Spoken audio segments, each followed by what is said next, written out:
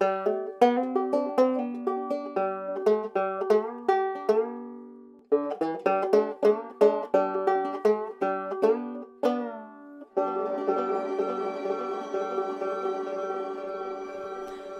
name's Matt Simpkins. I'm an Anglican priest and musician. Not long ago I was forced for the first time to properly consider my own mortality. I was shocked into reflecting on death, judgment, heaven and hell, the last things which Christians traditionally contemplate during Advent. And the folk hymns and gospel songs that I love as a musician suddenly shone with vivid new insights into these things. I was also drawn into the depths of the Psalms, those ancient songs fathoming human experience and emotion. Through what the Psalms and these songs had to say about death, judgment, heaven and hell, I became aware of a whispered light, a faint rumour of hope, a slender thread of redemption that runs through them all. Amid the uncertainty of the COVID pandemic, I'd like to share that sense of whispered light with you. Whispered Light, an Advent podcast on the four last things: death, judgment, heaven and hell, explored through songs and the Psalms.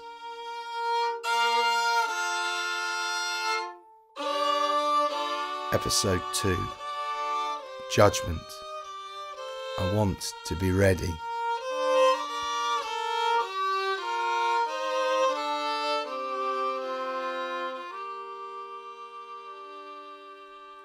Having been thrown into considering death, thoughts of judgment soon followed.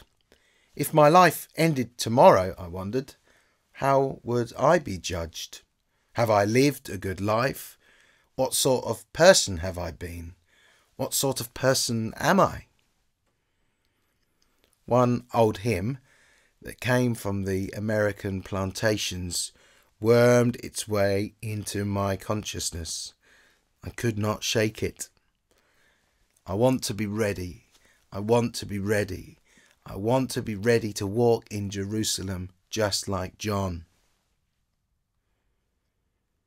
When I'm judged, called to give account of myself, then I really would like to be ready. But how can we be ready? Is there time? What do we need to do? This train of thought tends to turn judgment into something terrifying.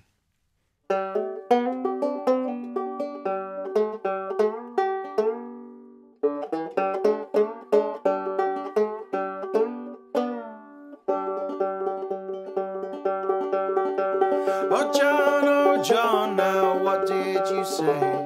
Walk in Jerusalem just like John, that I'd be there at the judgment day. Walk in Jerusalem just like John. I want to be ready. I want to be ready. I want to be ready to walk in Jerusalem just like John.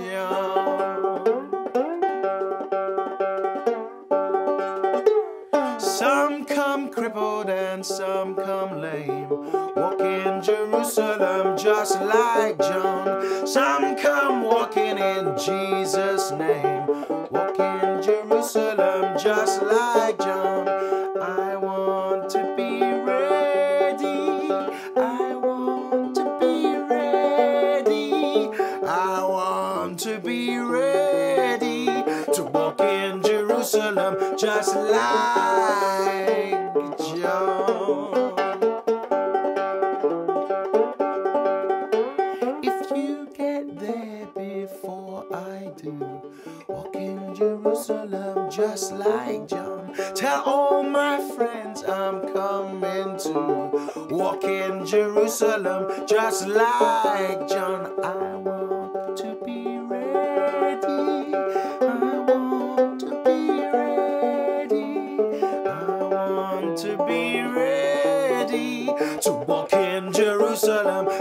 like John. I want to be ready. I want to be ready. I want to be ready to walk in Jerusalem just like John. To walk in Jerusalem just like John. To walk in Jerusalem just like John. But what if, instead of fearing it or fighting it, we might find in judgment a source of hope? That's certainly the impression Walk in Jerusalem Just Like John gives. When we consider why that might be, the link between the Last Judgment, justice and injustice comes into sight. Maybe our fear of judgment might be an invitation to check our privilege. Maybe to those who suffer injustice, those who are oppressed or hated, the idea of a final judgment is a great hope because it brings with it the idea of a final setting right, a release, a vindication that's presently denied them. Then judgment can be sung about not as a moment of terror, but as the gateway into the New Jerusalem, the kingdom of heaven. Walk in Jerusalem Just Like John was first captured on record on Valentine's Day 1916. Under the title I Want to Be Ready, it was performed as a spiritual by 8 singers from the Tuskegee Institute, Alabama. Just 3 months previously, the Institute's founder, Booker T. Washington, had died. Washington himself had been born into slavery and became the most powerful advocate for former slaves and their descendants in America, setting up his institute in 1881 as a centre for education. And nestled in Alabama, a state once economically dependent on slavery, it was for many a sign of hope. Tuskegee and other similar schools and institutes became centres for the performance of Jubilee songs or spirituals. Even without this connection, Walk in Jerusalem Just Like John had roots in the troubled history of slavery in the US. Published in Old Plantation Hymns in 1899, it almost certainly predates the American Civil War and very likely had been sung on the plantations. On first listen, it appears that judgment is in this song only superficially. Oh John, now what did you say? That I'd be there at Judgment Day. Judgment Day is here simply as the gateway to the New Jerusalem. Strikingly, the hope, the anticipation that the singer just might be able to pass through that gateway is profound. The repeating refrain, I want to be ready, I want to be ready, is about being prepared for judgment in order to access what lies beyond. It appears that Judgment Day is here being looked forward to. It's not hard to see why the promise of justice finally established at Judgment Day might fill those facing relentless injustice with hope and anticipation. The John who's being sung about is sometimes known as John the Divine or John the Elder or John of Patmos, but the best name coined for him came from the gospel musician Blind Willie Johnson, who called him John the Revelator. John wrote down the book of Revelation, which through allegory, symbolism and metaphor tells of the final revealing of God at the end of the ages. The book's images are colourful and sometimes disturbing. They portray the times leading up to the end, the day of judgment. But they also portray the kingdom of heaven, the New Jerusalem, with great tenderness, a place where God will wipe every tear from their eyes. Death will be no more. Mourning and crying and pain will be no more. But who could possibly buy into that vision of peace in the New Jerusalem following Judgment Day when living surrounded by rampant injustice? How could those in bondage on a plantation sing with hope when so much of their lives was seemingly lacking in hope? To understand this, we need to wade back into the depths of those ancient songs, the Psalms, from which all this flows. When it comes to justice and judgment, the Psalms have two particularly important things to teach us. The first is their certainty in some final just judgment, their trust in an ultimate setting right when injustices will be corrected. That would surely be utterly unconvincing, however, if not for the Psalm's second insight. They describe, with painful accuracy, the reality of injustice and unfairness that persists in the world and the emotional responses that reality generates within us. Remember, these Psalms came together amid ancient Israel's experiences of slavery, exile, invasion, and oppression. If the reality of injustice were carefully passed over or simply ignored, then the hope for a final just judgment would seem completely hollow.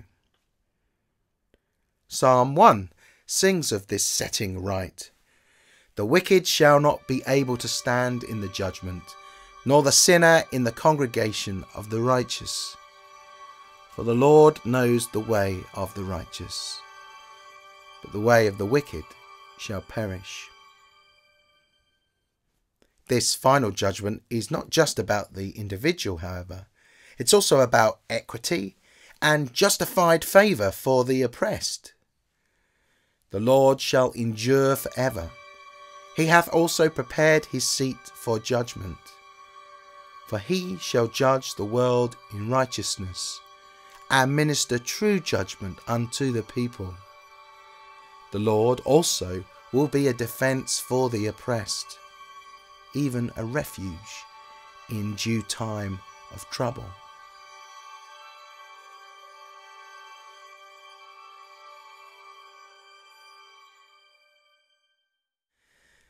There are many, many more passages beyond that from Psalm 9 concerned with this final judgment. And then there are the lyrics about those who perpetrate injustice, those who are up to no good and yet always manage to get away with it. Psalm 73 cries, I was envious of the arrogant. I saw the prosperity of the wicked, for they have no pain. Their bodies are sound and sleek. They're not in trouble as others are. They're not plagued like other people. Therefore pride is their necklace. Violence covers them like a garment. Their eyes swell out with fatness. Their hearts overflow with follies. They scoff and speak with malice. Loftily they threaten oppression. They set their mouths against heaven, and their tongues range over the earth. Therefore the people turn and praise them, and find no fault in them. And they say, how can God know? Is there knowledge in the Most High? Does that sentiment hit a familiar nerve today? I think so. Yet, even when the very notion of justice or of right and wrong seems abandoned, we can sing this, knowing that our experience is shared across thousands of years. We aren't alone in this. And if, unsurprisingly, this makes us angry, well, there's a psalm for that also. These songs leave no emotion untouched and usually express them with unrivaled insight. The cry for vengeance of a person wronged leaps off the page in Miles Coverdale's 16th century translation of Psalm 58. Break their teeth, O God, in their mouths. Smite the jawbones of the lions, O Lord. Let them fall away like water that runneth apace. And when they shoot their arrows, let them be rooted out. Let them consume away like a snail, and be like the untimely fruit of a woman. And let them not see the sun.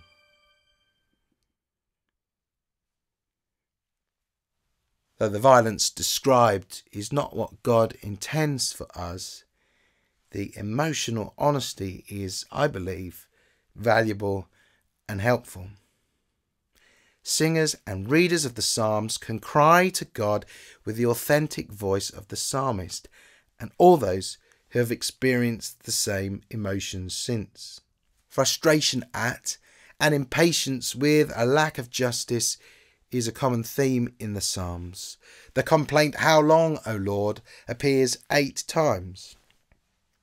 So it's in the Psalms tradition of trust in a final judgment alongside frustration with the continuing presence of injustice that Walk in Jerusalem, just like John, was likely sung on those plantations. 2020 has made painfully clear the injustices still suffered by the descendants of the first singers of this hymn and others. The righteous cry goes up that Black Lives Matter, not as some sign of privileging a particular group or race, but because it is a basic truth that still seems to have been forgotten. How long, O Lord? How long?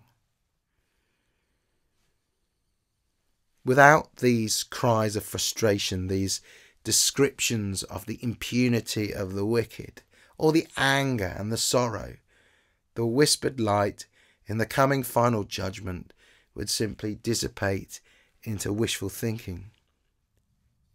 Yet a trust and hope in the final judgment remains, even when all the pain of injustice and the dark emotional baggage that accompanies it are laid bare.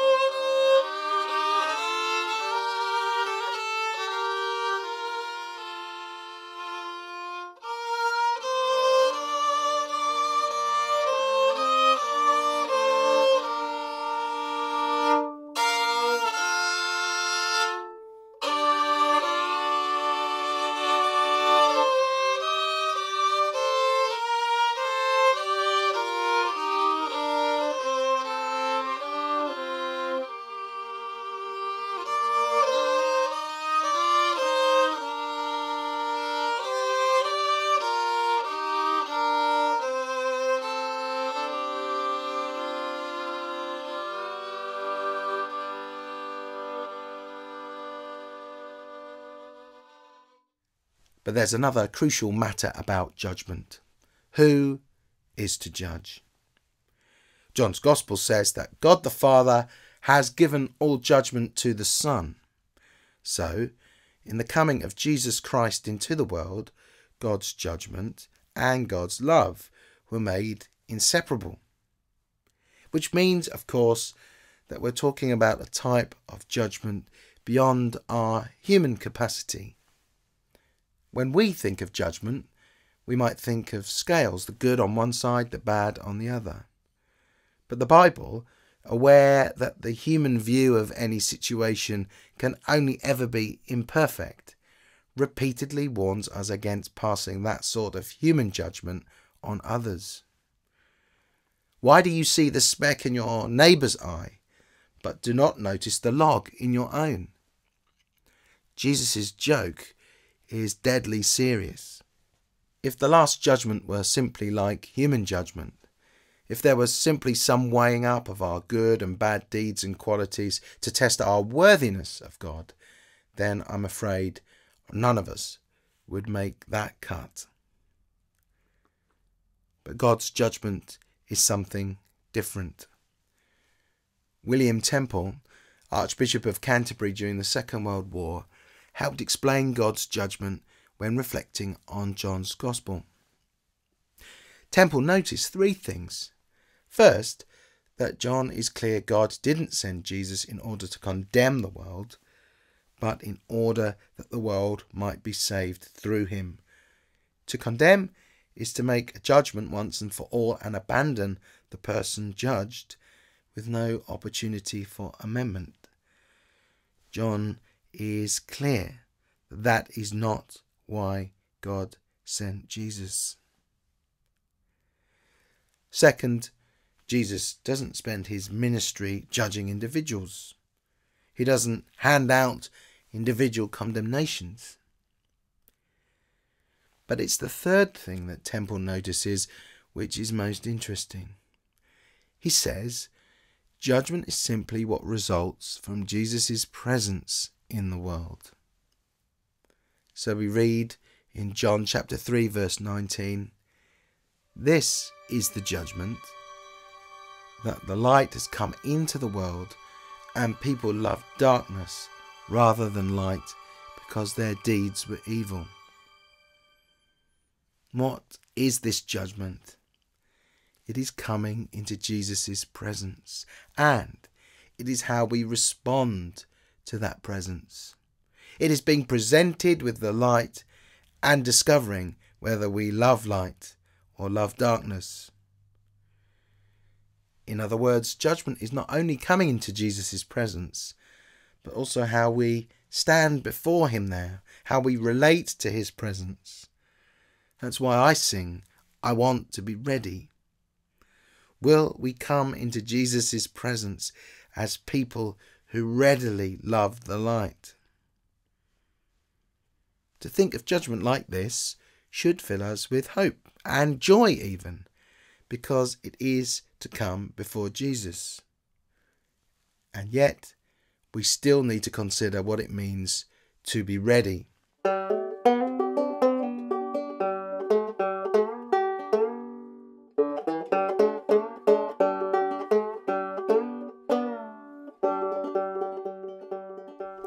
Those being baptized are asked, "Do you turn to Christ?" It's a question that echoes through every moment of the life of a disciple. It is a relentless, ongoing process.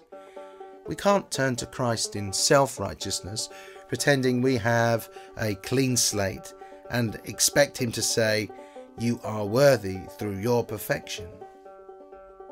We can, however, turn ourselves to him each moment, acknowledging our failures to love and our brokenness. We can turn to him, accept his love, his invitation, his forgiveness, his grace at any moment.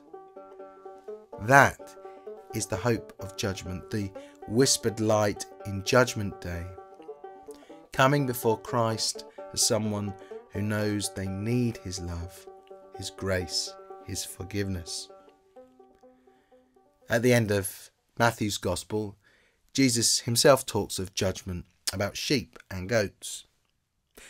What he makes clear is that how we treat or don't treat the least, the disreputable, the outcast, the marginalised, is how we treat or don't treat him. Our care for those who suffer, or our lack of it, will form part of how we are judged. The pressing question is, do we really see Jesus in the outcast and the suffering, especially those whom the world judges to be unworthy, disreputable or difficult? Do we turn to Christ through turning to them in compassion? Do we work for his justice to be known even when we're surrounded by injustice? COVID and its appetite for the marginalised, the poor, the old and for minorities has amplified and focused for us the great injustices that were already festering. The question that Christ the Judge asks of us is, where do you stand on this? I want to be ready. It's easy to sing, but does who I am, how I'm trying to stand in relation to justice and love, reflect those words? It doesn't matter that we can never be fully ready. What matters is that who I am, who you are, can show that we want to be ready. And that's the same as turning to Christ in need and acceptance. To say all will be judged is to claim that there really is a final standard of justice, that ultimately injustices will be righted.